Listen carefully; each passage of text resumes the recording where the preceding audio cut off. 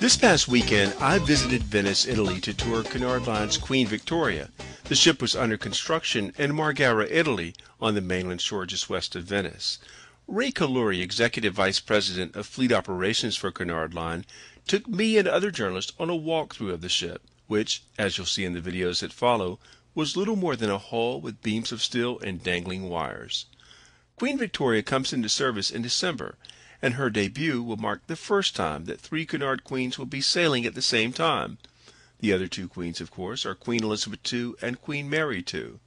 At a cost of $522 million, Queen Victoria will feature some exciting innovations, including private viewing boxes in the Royal Court Theatre, alfresco dining for grill guests, a floating museum display of Cunard memorabilia, and a two-story library with nearly 6,000 books.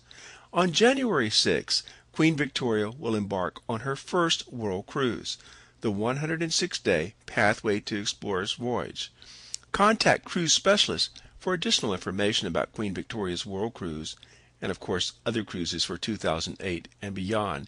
And be sure to click on the link called Sneak Peek Cunard's Queen Victoria for a behind-the-scenes look at the building of a queen. This is Ralph Grizzle reporting for Cruise Specialists. Thanks for tuning in.